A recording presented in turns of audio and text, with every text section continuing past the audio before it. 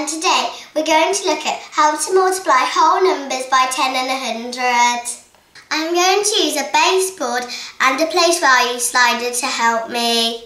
Let's start by looking at how to multiply 42 by 10. I'm going to partition 42 into tens and ones. 40 is 4 tens, so I'm going to stick 4 in the tens column. And 2 is 2 ones, so I'm going to stick 2 in the ones column. Each column to the left on the baseboard is 10 times bigger than the column to its right. So if we look at my baseboard, 10 is 10 times bigger than 1, and 100 is 10 times bigger than 10, and 1000 is 10 times bigger than 100.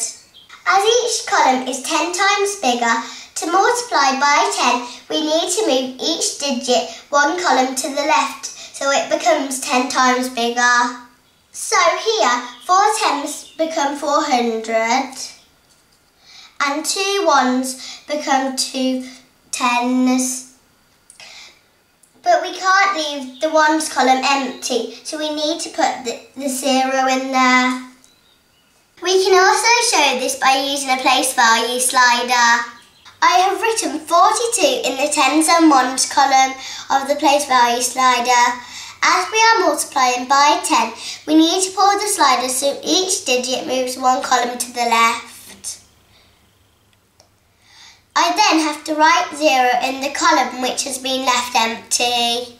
We can see that from both of these that 42 times 10 equals 420. This time we're going to look at what happens when you multiply a whole number by 100. Let's look at 75 multiplied by 100. I'm going to partition the 75 into tens and ones. So 70 is 7 tens and 5 is 5 ones.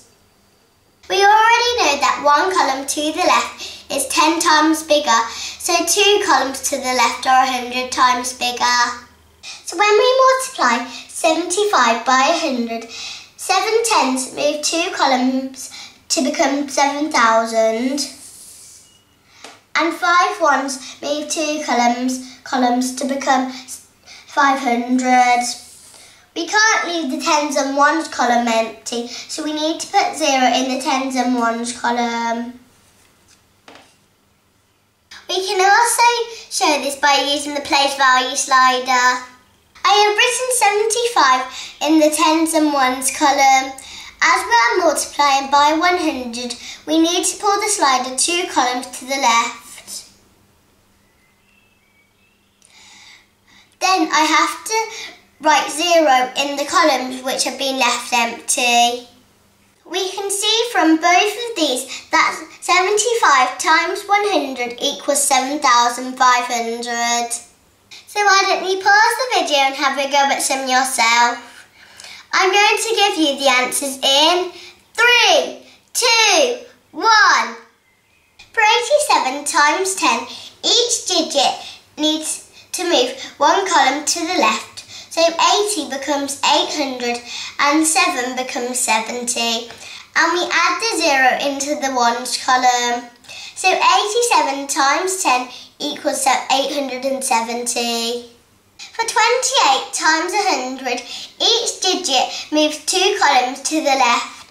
So 20 becomes 2000 and 8 becomes 800. And we need to add zeros to the tens and ones column. So 28 times 100 equals 2,800. For 93 times 100, each digit moves 2 columns to the left. So 90 becomes 9,000 and 3 becomes 300. And we add 0 to the tens and ones column. So 93 times 100 equals 9,300. I hope you found that useful. If you did, please like my video and subscribe to my channel. I'll be uploading a video with something new every week. See you soon. Bye!